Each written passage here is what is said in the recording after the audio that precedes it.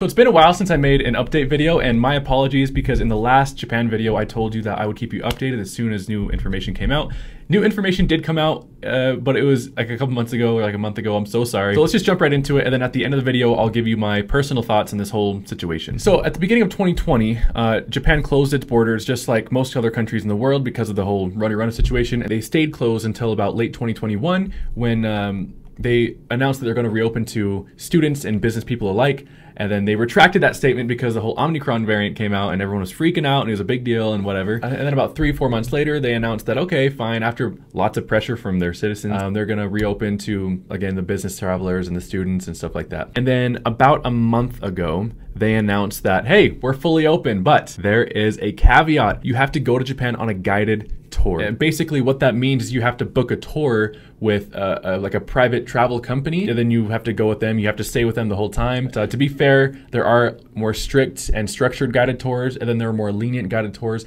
The most lenient guided tour that I've seen was very expensive for 10 days. However, you still had to register like your hotel with them. You still had to tell them where you were going, but you could go and explore a little bit. Not as much as you could pre-Rona, but you know, a little bit more than all the other tours. So as of now, if we look at the history, they're getting better at reopening, which is good news for us travelers who want to go to Japan. That's great, but they are still mainly closed. If you want to purchase a guided tour, if you're like, man, I really want to go to Japan, I can't wait, here are some websites, and I'll leave some links down in the description below if you want to go check them out. Now, I've heard rumors of like a business people, citizens, and politicians alike, they're pressuring the prime minister to fully reopen Japan. So it sounds to me like they're not only under pressure from the entire world, right? Because everyone's open, right?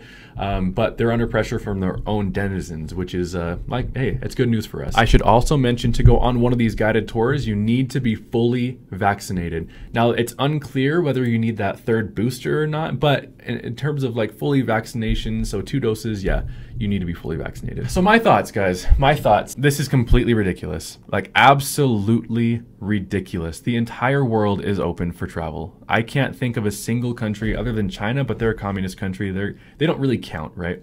I can't think of a single country that is still fully closed. It's completely ridiculous. This fact is only boosted by the majority of Japanese citizens being fully vaccinated. All Japan needs to do is fully open to the entire world and require a fully vaccination card. That's really all they need to do. What else do they have to worry about? It doesn't make any sense to me, because if the majority of Japanese citizens, which I'm pretty sure it's 82 or 83% of Japanese citizens right now, are fully vaccinated. The majority of Japanese citizens have their vaccination, and then all the travelers that are coming in are also vaccinated. What is the issue? There is no reason whatsoever. If you've got double vaccinations, you got double protection, bada bing, bada boom, baby, open up. Let's go to Japan. I also mentioned in a previous video a long time ago that they can't afford to stay open. Japan's economy has been in a stagnant state for the past 30 years. If you look at this chart right here, it shows, oh, they were doing good, and then they've just been stagnant for the past 30 years. That is not a good thing compared to the United States for the past 30 years and compared to other big economies like China for the past 30 years. So I definitely stand by my point that they cannot stay closed any longer. They cannot afford it. So my prediction, now I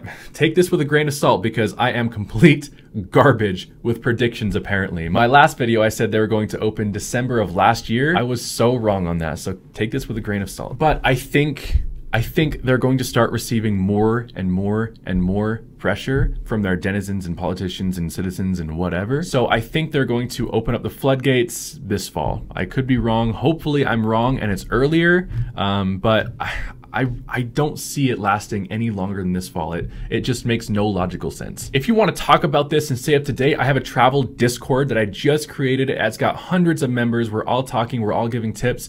I'll link that down in the description below, but if you want to join, it's free, no worries. If you don't, doesn't matter, but it's a pretty fun community. So check that out down below. Thank you so much for watching, guys. I love you so much, and safe travels.